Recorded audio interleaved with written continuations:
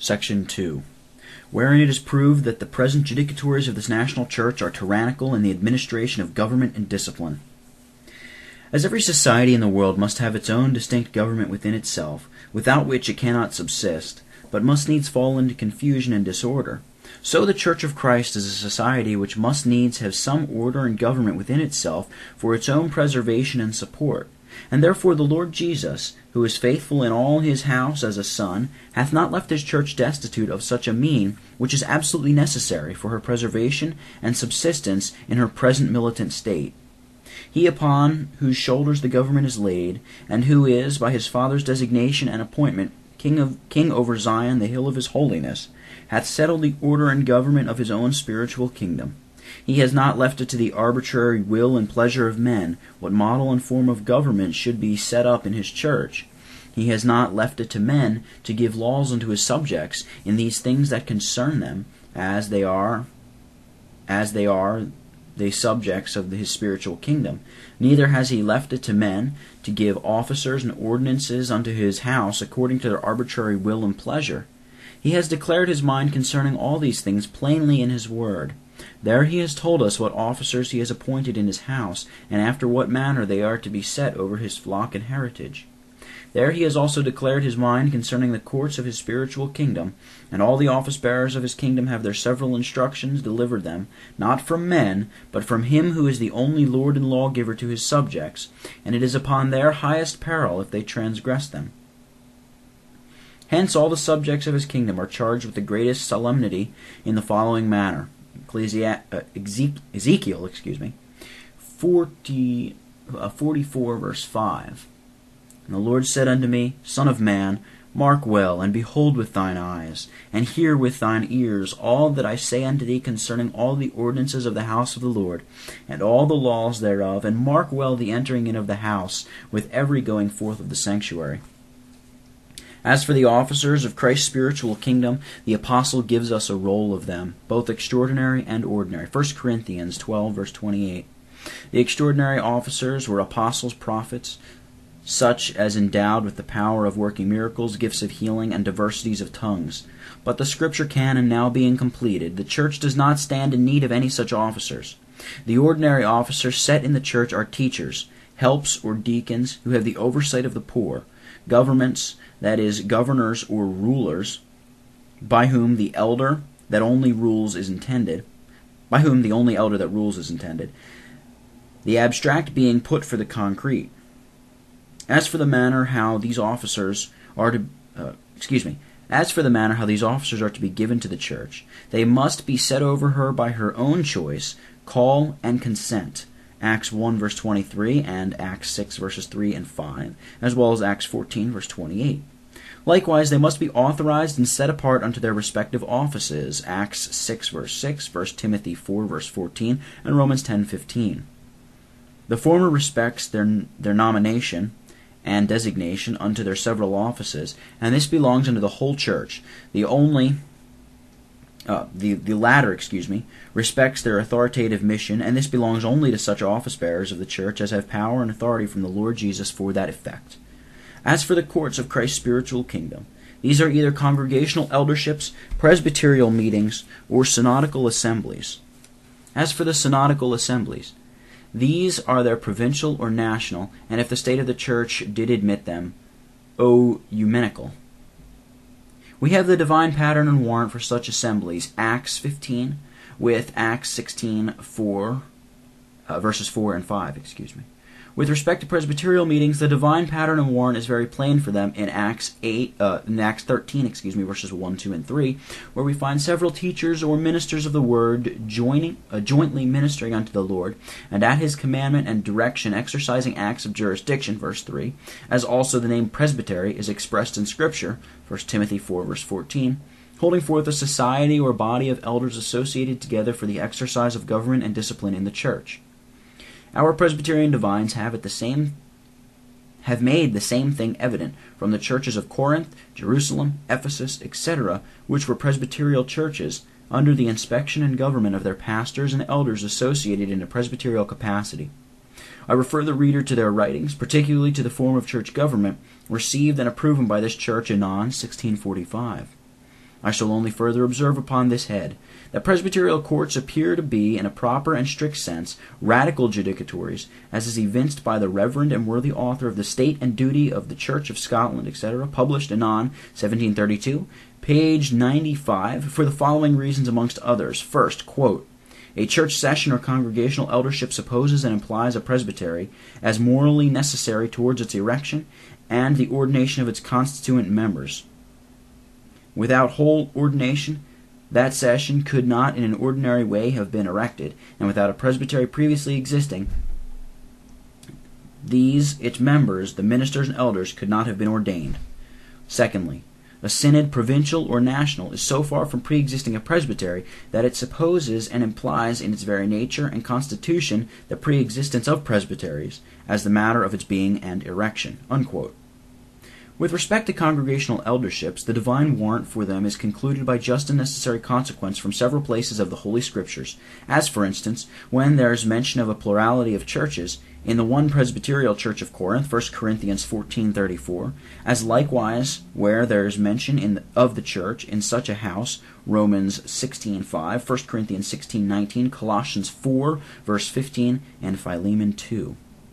As these churches were single congregations, so the London ministers do well observe that these single congregations have the name and nature of churches, and therefore behoove to have the ordinary standing officers that are set in the church, that is, pastors or teachers, governments or elders, ruling well, and helps or deacons. And if such single congregations have the ordinary standing officers, they must needs have likewise the power of rule and government for the edification of the body of Christ in matters peculiarly belonging unto them, and which in ordinary cases, according to the rule of the word, fall under their immediate cognizance in these single or particular congregations. With respect to that power and authority that belongs to the several courts of Christ's spiritual kingdom, I shall not take upon me particularly to define or determine it, only it is not a mere consultative power and authority, when no more is given unto the courts of Christ's spiritual kingdom. The authority of the King of Zion is not represented or manifested in them. They are robbed of the key of discipline, which is given by the Lord Jesus to the office-bearers of his house. They have no censuring power with respect to heresies, scandal, and obstinacy, if their power is only consultative. The censures of reproof, admonition, suspension from sealing ordinances, and excommunication cannot be inflicted by the several ecclesiastical courts above mentioned, though the power of censure is very necessary for preserving soundness in the faith and purity in the walk and conversation of church members. But yet, though ecclesiastical courts may proceed in an authoritative manner in the name of the head and king of Zion, their power and authority is limited. It is a power for edification. They have not a lordly and magisterial, but a ministerial and stewardly authority. They have not a legislative authority, though they have a power to declare and publish the genuine sense and meaning of the laws of Christ's spiritual kingdom, in opposition to corrupters and subverters of the same. They have a power to apply the doctrines of faith, or the truths of God declared and laid down in his word, against emergent heresies and errors. They have also a power to apply the censures of Christ's house to the erroneous and scandalous. They are not lords over our faith and conscience, They are not lords over our faith and conscience, nor the rule of our faith and practice, but helps to both. All the office-bearers in the church are given her, and consequently all ecclesiastical courts are instituted and appointed for the perfecting of the saints, for the work of the ministry, for the edifying of the body of Christ, Ephesians 4, verse 12. And according to our confession, chapter 31, parts 2, 3, and 4, but if ecclesiastical courts rule over the flock of Christ with rigor, if they refuse to publish and declare the laws and ordinances of the Lord Jesus in opposition to gainsayers, if they walk contrary to the laws of Christ's spiritual kingdom, or the instructions that they have received from him, if they wound, scatter, and break the heritage of God, if they screen and protect the erroneous or scandalous, if they turn the edge of discipline against such as cleave to the truth and testify against iniquity, then they are unfaithful to their trust and pervert the keys of discipline. Then they are unfaithful to their trust and pervert the keys of government and discipline, and thereby forfeit their claim to the exercise of the keys till they repeat and return to their duty. And in this case, their power and authority may justly be rejected as tyrannical in its exercise by the subjects of Christ's spiritual kingdom. And that this is the state of matters with respect to this national church, as she is represented in her present judicatories, is what I am now to evince. and I hope the short account of what is given the short account that is given above of our Presbyterian principles will not be judged foreign to the purpose in hand, especially when they are so much opposed even to some who not many years ago distinguished themselves by a zealous appearance for them, whereby some are in danger to be carried away unto the sectarian extremes on the one hand, and on the other hand many are losing fight of our Presbyterian principles, by reason of the conduct of the judicatories, who, though they bear the name and character of the Presbyterian courts, yet in the present exercise and administration of the government and discipline, do in their judicative capacity oppose themselves unto our Presbyterian form and order, and walk contrary unto the special end and design of the ordinances of government and discipline in the house of God, as may evidently appear from the following particular instances.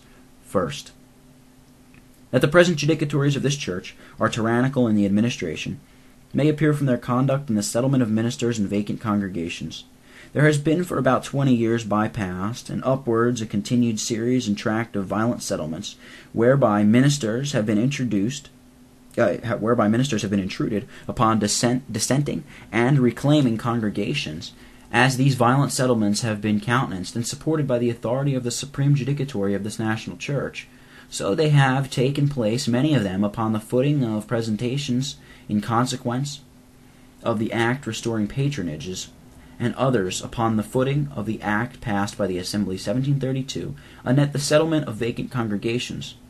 It is plain that a legislative power and authority was exercised over the house of God in the passing of the foresaid act, whereby the flock and heritage of God were spoiled and robbed of the power of choosing and calling their own ministers, and this power was given up by heritors under the general denomination of Protestants, by which means such as declare themselves opposite unto our Presbyterian constitution were invested with the power of giving ministers to Presbyterian churches. The foresaid act was indeed repealed by the Assembly 1734, but now was it repealed?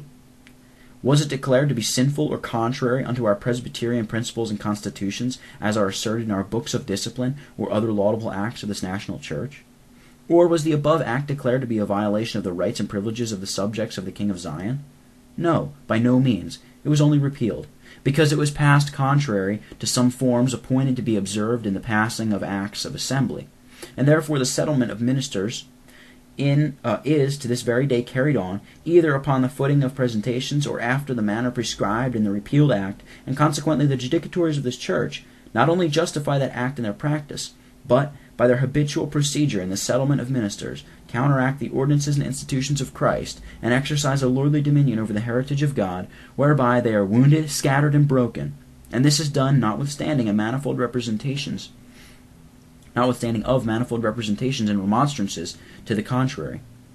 The author of the essay owns that the charges of violent intrusions is what the Church of Scotland can least be vindicated from, page 30. He likewise acknowledges that we have just ground to lament the many violent settlements that have taken place. Quote, "But," says he, "as there hath been a considerable struggle made by many ministers of this church against them, a considerable stop hath been put to them for some time gone." Unquote.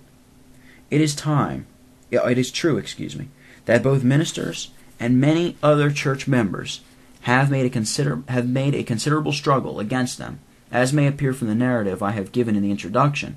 But then such as are strangers to affairs amongst us in Scotland, and who read the above words of our author, may readily apprehend that the struggles he mentions have had such desirable success, that the present judicatories are repenting and reforming that course of violence which they have practiced against the Lord's heritage and flock in Scotland.